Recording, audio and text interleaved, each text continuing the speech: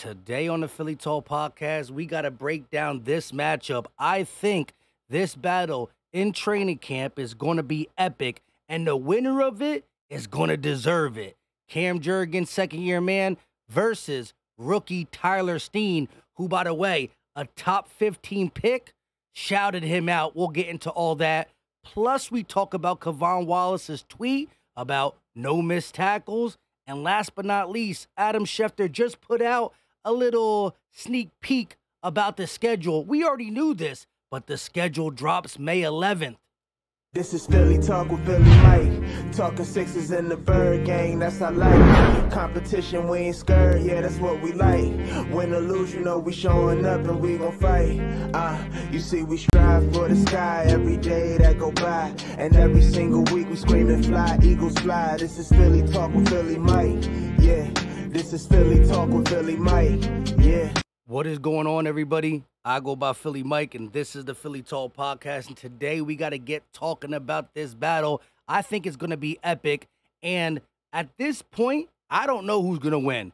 I see a scenario where both these guys finish with the job. Whoever does get it, though, is going to be the right man for the job. Before we get into it, help your boy out and hit that like button. Y'all been killing it. Subscribe if you are new and ding the bell so you know when we go live, drop videos. Also, 4 more shirts bought this morning. We got the red ones, the black ones, the oversized, the Kelly green, gray, white, and pink for the females. Link will be in the description and or the pink comment section. Get yours. Again, I don't think we're going to sell out, but you never know. Y'all been supporting. Every day, a couple more. Get the shirts. Now, who do you think? This is a May guess. I have no idea. I need to see how Cam Jurgens looks next to Kelsey and next to Lane. By the way, happy birthday, Lane Johnson. One of the best tackles in the game. I'm talking left and right. Doesn't matter. He's one of the best. Who do y'all think is going to get the starter nod? Jeff Stoutland like both these guys. Cam Jurgens, our future center. Tyler Steen, our future right tackle. Both are going to play for the right guard spot. Now, Tyler Steen seems more of the physical guy. Fall forward. We know Cam Jurgens is that Kelsey-esque type player where he loves to get to the second level. I see both these guys fitting very well. Mind you, whoever does start got Kelsey on one side and Lane on the other. So their job is going to be easier.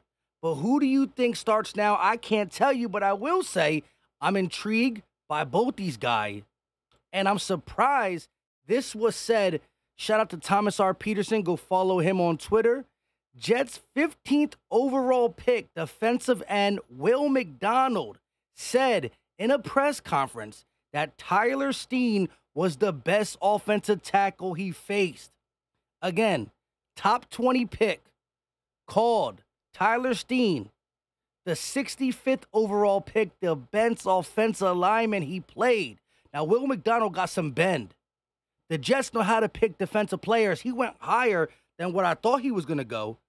But I believe in Joe Douglas. I believe what the Jets do over there. They know how to pick defensive players. They got Sauce Gardner, right? They had multiple all-pro defensive players. They can't pick quarterbacks in the draft, but they got Aaron Rodgers for that. Will McDonald, stamping him as the best offensive lineman, coming from Alabama. He knows Landon Dickerson. We hit on that second and third round picks as it pertains to offensive linemen. Landon Dickerson looks good. We didn't see Cam Jurgens besides the preseason. He looks good. And Stoutland co-signs this one. What style of play do we want for our right side? More of a second level?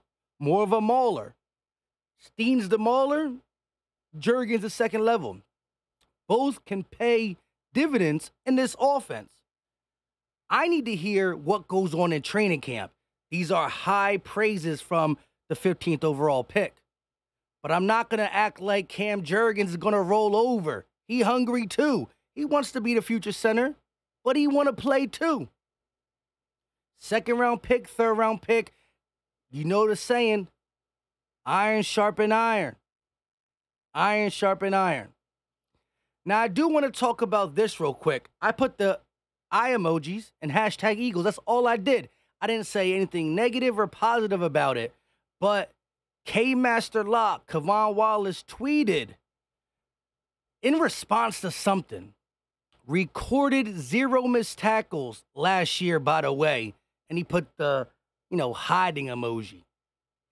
Recorded 0 missed tackles last year, by the way. And the first person that comments on it says, well, how many snaps? It's not that hard to have 0 missed tackles if you only play a handful of snaps. Now, I didn't go look it up. I should have looked it up. If somebody lets me know in the comment section, I greatly appreciate it. He didn't play a lot of snaps, right? You had Marcus Epps, C.J. Garner-Johnson, Paul Reed got in front of him. So he was the 4th guy on the depth chart. Mind you, just today, we released Andre Chachere, safety / special teamer. We just waived Andre Chachere. Wallace stays on the team. He does play special teams. He played better down the stretch last year. But how many snaps? I need to know how many snaps if we're talking about, if we're flaunting and bragging about no missed tackles. I got to know how many snaps. At the end of the day, Reed Blankenship being an undrafted rookie free agent, jumping in front of him, doesn't show me that, he's really a special teamer. Now, could he get better? Of course. Shoot, Geno Smith didn't start playing good quarterback until his 8th season or something like that. But when you draft Sidney Brown right after Tyler Steen, when you already allow an undrafted rookie free agent to play more than you go out and sign Terrell Edmunds. That's your 3. So once again, last year he was the 4th. This year he's the 4th. Unless something happens in training camp. Turn that 0 missed tackles to more snaps in training camp and preseason and prove yourself. I do like the attitude, right? But that's it now. No more talking. A little talking is good. Get you right. Now go out there and back it up. Again, when I tweeted it, people asked me, what's your honest opinion of his skill set? Missed tackles mean nothing if you can't be where your opponent is. If he can't cover, I don't care what tackles missed or did not. Or he didn't miss. We don't need a 15th box safety. I hear y'all. My honest opinion is I think he's a box safety. His cover skills is what I need to see him grow at. And so missed tackle or not, I need to see it be consistent. And that means you got to go out there and earn snaps, which he didn't last year. I don't know if he will be able to this year because I like Reed and I like Sidney Brown. Now, let's look at this real quick. I tweeted this. Adam Schefter put it out 15 minutes ago while I'm recording this.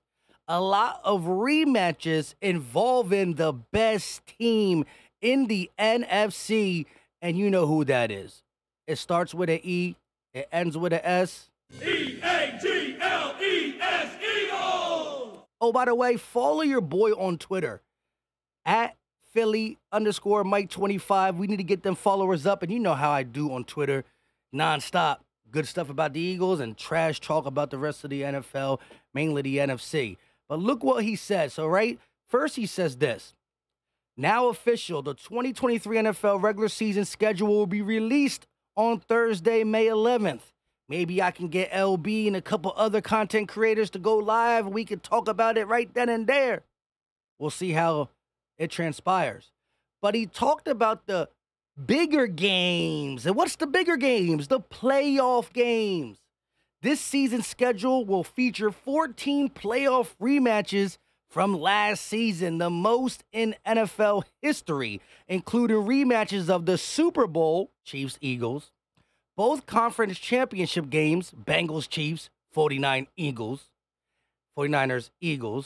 and all 4 divisional games, Bengal-Bills, Jags-Chiefs, Cowboys-Niners, and Giants-Eagles. But there's one team that was said a lot on there. That's the Philadelphia Eagles because we made it the furthest in the NFC. Lost to the Chiefs by 3. But we retooled the roster to have possibly a better roster going into 2023 with a window of 4 years to maximize some jewelry on the hand.